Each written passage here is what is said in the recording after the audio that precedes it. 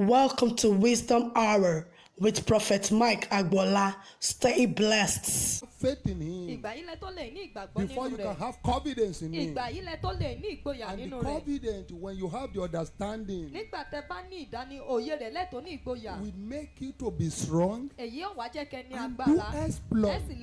When you know your Father, when you know your Heavenly Father, it will build your confidence, it will give you boldness, and it will make you strong to do exploit.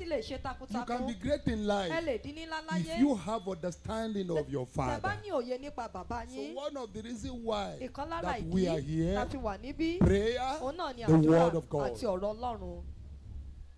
To open your understanding to the Word of God, to even know whom you are, and to know the plan of God for your life.